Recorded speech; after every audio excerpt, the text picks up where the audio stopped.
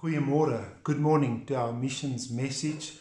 Good morning to our new friends at Optic Missions Church. Welkom by hierdie sending boodskap. This morning is about Thanksgiving. I think, there's been a lot of challenges this year. Ons was regtig uitgedaag, veral met die pandemie.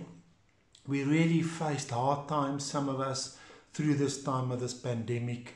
And I think today is appropriate. Before we go into the celebration of the Christ child season, the birth of Jesus Christ, the gift to the world, before we start focusing on that, I think today it's good to look back at 2020, this challenging year, and that we learn from the past, so we can have a clear vision for this Christ child birth celebration season. Ek dink ons het soveel om dankbaar te wees. Ek weet regtig van vriende wat swaar gekry het, kollegas, vryskut mense, mense naby aan ons. En baie van hierdie mense het salaris cuts gevat. Daar's mense naby aan ons wat hulle werke verloor het, ensovoorts. Maar is ons nie geseënd by Optic nie. Sover ek weet, het ons daarom niemand aan die dood afgestaan nie. As far as I know, we haven't lost anyone of our members on Optic. So praise God. Praise God for the blood of Jesus. And let me remind you from the outset, let's not drop the guard now over December. Please, let's stick to the COVID protection rules. It's there for our protection. Ons moet nie nou die bal laat val nie. Kom ons bly paraat in hierdie seisoen en onthou, geen persoon is immuun teen die virus nie. Selfs 'n Christen, ons is nie immuun teen die virus nie. We're not immune to this virus. However, we have the hope of the blood. We know that God allowed the Israelites in the desert to be attacked by the snakes, but whoever that were bitten by the snakes looked up at the cross, the brazen cross, and they looked at the snake that Moses put on, this copper snake on this cross. And everybody that was bitten by the snake in the desert looked up the cross and they were healed from the snake bites and poison, and no one died that trusted in the faith of the cross. And that same faith, that same protection we have is in the blood of Jesus in John 3, that he now is on the cross. He's our cross of salvation. He's our cross of safety. We are privileged to be under the blood covenant, but don't act irresponsible. Don't tempt God. Rather, play it safe. You don't want the symptoms. However, we are safe. Let's get to this message of Thanksgiving. And I want to start this morning, if you don't mind. It's going to be a bit bilingual. Okay, Angie, enough. That's Angie. I'm not going to stop now. I'm almost halfway. That's Angie. Just ignore her. She's always a bit on edge. Kom ons herinner julle dan van Psalm 100. Oproep om God te prys. Juig voor die Here, o ganse aarde, dien die Here met blydskap, kom voor sy aangesig met gejubel, erken dat die Here God is, hy het ons gemaak, en ons is syne, sy volk, die skape van sy weide, gaan sy poorte in met lof, sy voorhoewe met lof gesang, loof hom, prys sy naam, want die Here is goed, sy goedertierenheid is tot in ewigheid. Laat ek herhaal, sy goedertierenheid is tot in ewigheid, en sy trou van geslag tot geslag. Mense, is dit nie waar nie? Hierdie lofprys en danksegging psalm, kan ons regtig terugkyk hierdie jaar 2020 en dit vandag agter ons sit. En kom ons wees liewer dankbaar vir ons seëninge en ons vergeet die verliese en die negatiewe verlede. Then in English, then quickly Psalm 100. Make a joyful shout to the Lord, all your lands. Serve the Lord with gladness. Come before his presence with singing. Know that the Lord is God. It is he who has made us, and not ourselves. We are his people and the sheep of his pasture. Enter into his gates with thanksgiving. I repeat, enter into his gates with thanksgiving and into his courts with praise. Be thankful to him and bless his name, for the Lord is good. His mercy is everlasting, and his truth endures to all generations.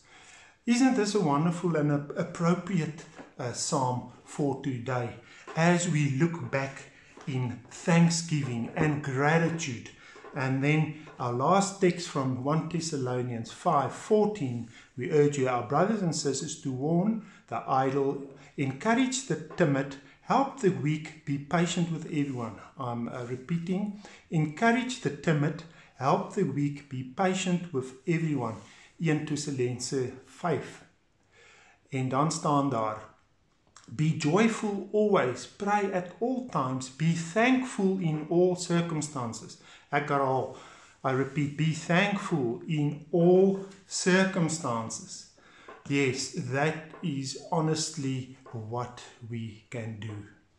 I think today we're just going to praise the Lord, and we're going to thank the Lord from the bottom of our hearts that we are still spared for one another, that we are still safe, that we are still healthy for that matter, and that God is still providing for us.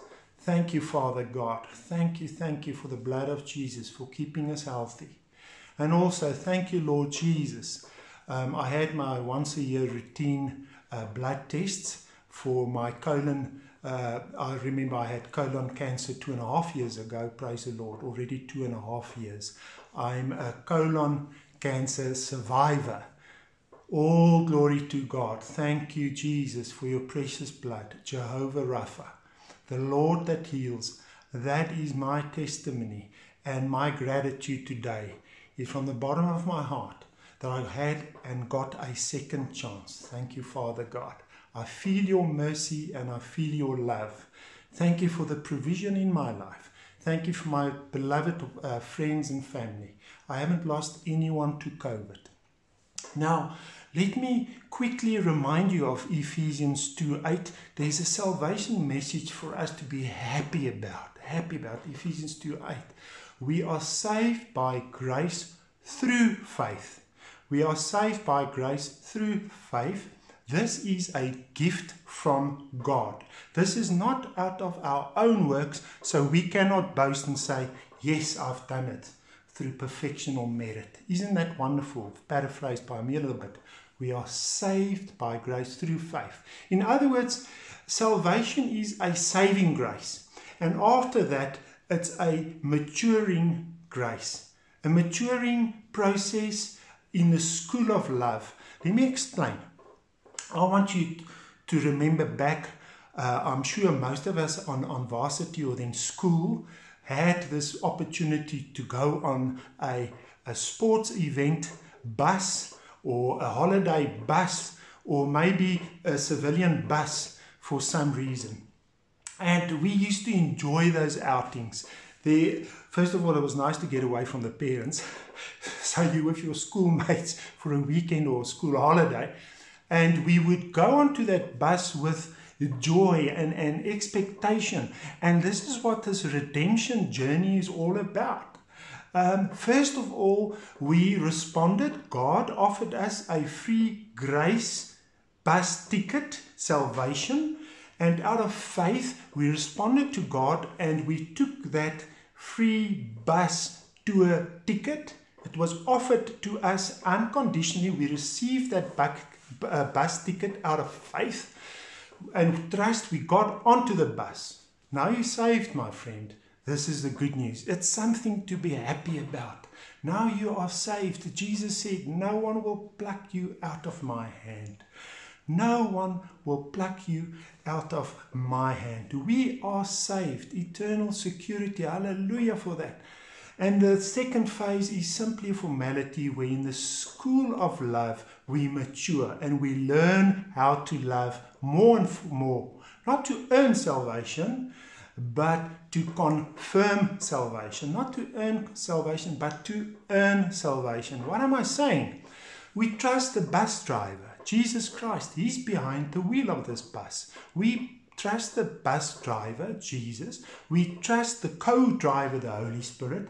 And the Holy Spirit during this holiday bus trip will convict us of when we trespass.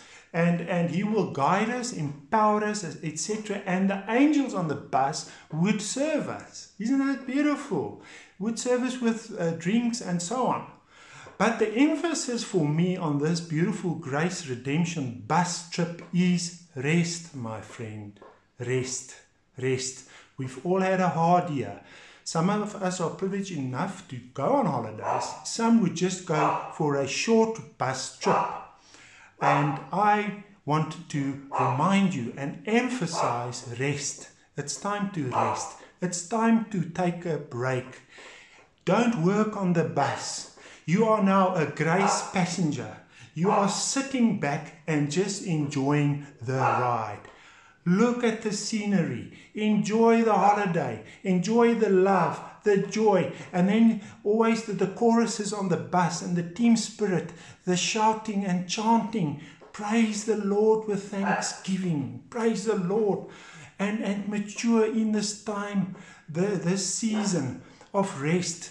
Getting to the Word, the Logos, the bread of Christ, Jesus Christ Himself. Pray and get more intimate with the bus driver, Jesus Christ, and Holy Spirit on that bus. Enjoy it. And my friend, here's the good news. If you feel you've dropped off from the bus during this way, don't worry.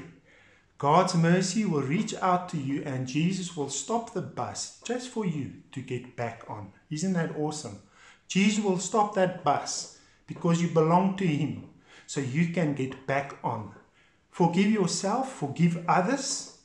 Take this time for confession and then remember, this is an uncertain season still.